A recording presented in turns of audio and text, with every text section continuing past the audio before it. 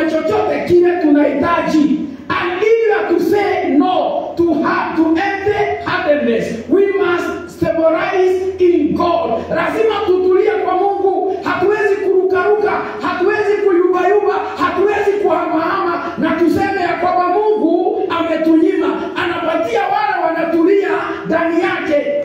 Na ndiposa Naomi anasema yeye alishikwa na kuyubayuba, maana alikuwa amewekwa mahali pazuri sana, anapata lishe, mahali anaweza pata chakula, lakini wakayubayuba. Kwa hiyo mama nitakufundisha, walipoyubayuba wakaenda mahali Mungu alikuwa amelaani, maana walienda Moabi, na Moabi Biblia inatuonyesha ya kwamba ni uzao wa Rutu. Wametoka mahali kumebarikiwa wakaenda mahali kumelaaniwa, na hivyo ndivyo ilivyo na Wakristo wetu. Wengi wetu wanaangalia watu wakibarikiwa na wao wanashindwa kungojea Mungu, wanayubayuba, wakiyubayuba wanapata wengine wamebarikiwa. Na ndiposa Ruth, kitabu cha Ruth kimetuonyesha wamama hawa wawili, Naomi na Ruth.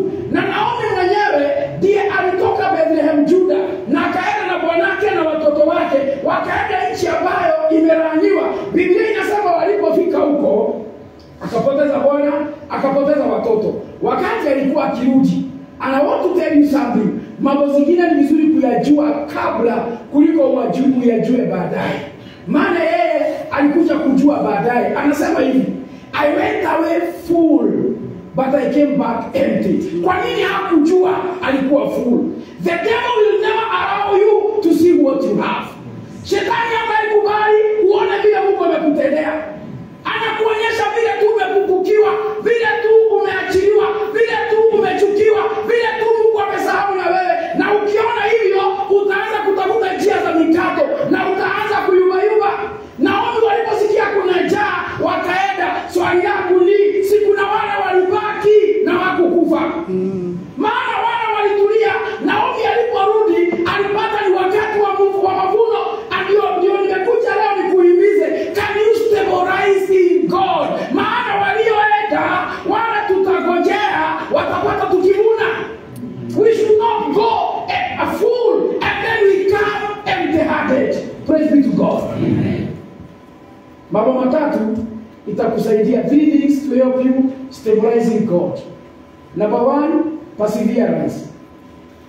Kama kuna kitu wengi wetu wamekosa ni kuvumilia, perseverance. Ukisoma hiyo story tumesoma ya Yakobo, Biblia imesema ya kwamba aliishi kwa jua, kwa baridi, kwa giza, kwa majonzi, kwa uchungu, akilisha kondoo za mjomba wake. Alivumilia mengi, maana alijua kile anataka. Na Mswahili akasema mvumilivu anakula bibu. Lakini wetu tumekosa kuvumilia. Tukipata mateso, tukipata upungufu, tukipata shida, tunatorokea Mungu, tunakosa kuamini Mungu tena, tunakosa kuvumilia. Where is your perseverance? Ayubu anasema katika Ayubu 23 verse 8 to 10.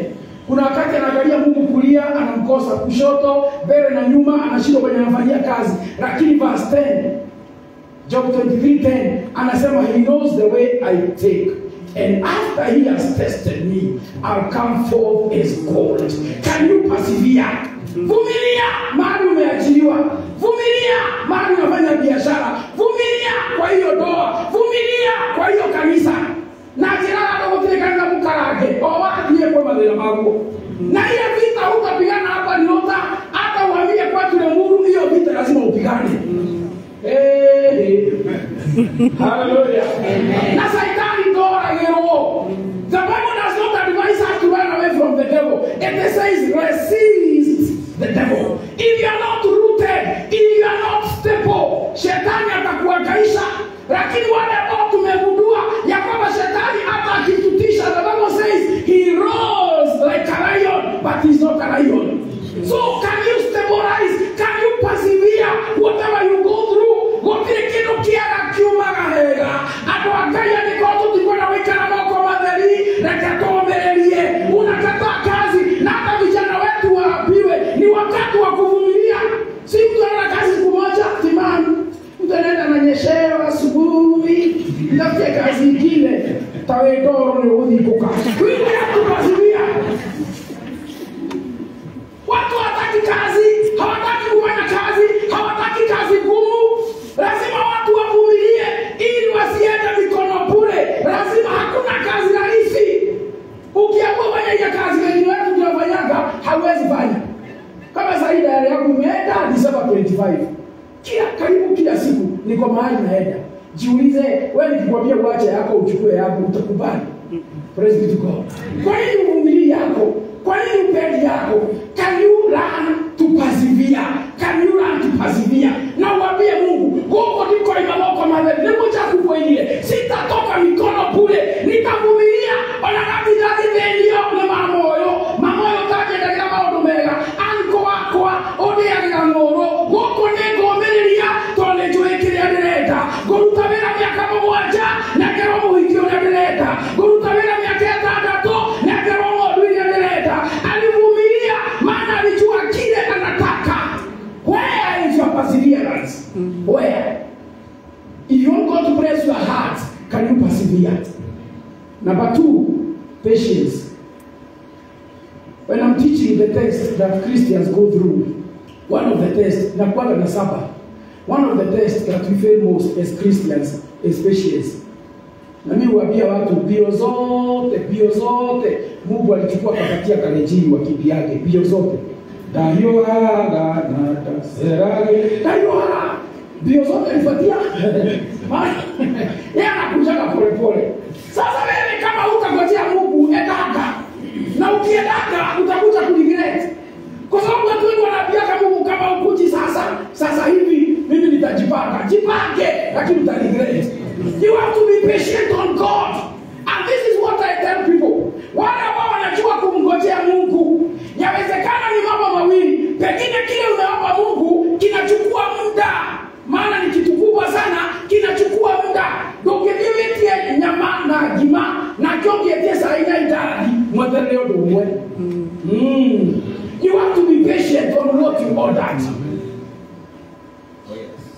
Ede mwegui na jogu sikiria mahu gui na jogu kiria mahu na siare dogo. Sasa ndovu ikaambia mbwa nimeshika mimba. Naye mbwa akamwambia hata mimi nimeshika. Miezi 4 mbwa akazaa. Akaenda akauliza ndovu, "Modo, waliona leo?" Bado alikuwa nayo. Akamwambia wewe ngojea. Mbwa akapata mimba nyingine akazaa. Na unajua ndovu inazaa na miaka 2. Nayo mbwa ni miezi 4. So kabla ya miaka 2 mbwa imezaa kama mara 3 mara 4. So inashindwa huyu mtu. Siku moja ndovu akakasirika kuulizwa kila siku, na wewe kweli ulikuwa na mimba? Unajua vile alikwambia, wewe vitu tule unazaa. Tunalia ile kitu mimi nitazaa itatikisha dunia. Hallelujah. And that wait on God, he shall renew their strength. Hallelujah.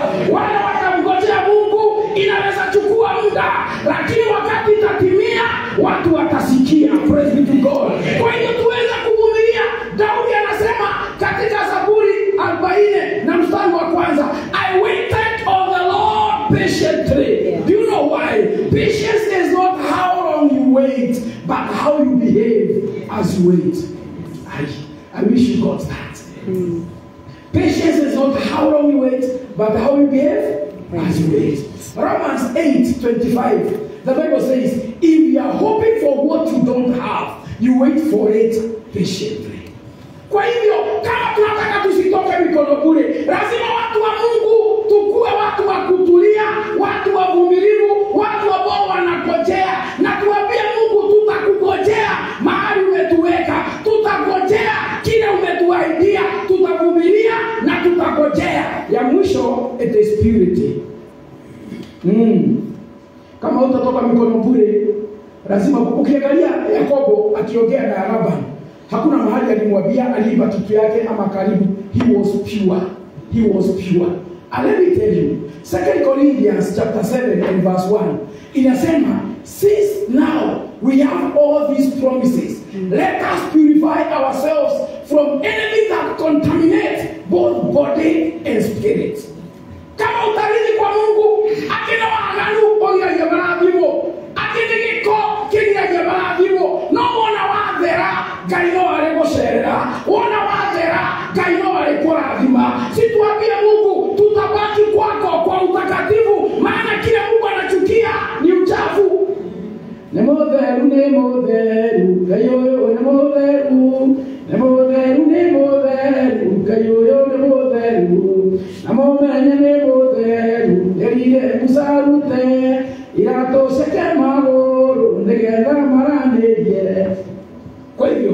This afternoon, as we seek God to bless us, so that we say no to empty-handedness, may God help you to stabilize in Him. Number one, through perseverance.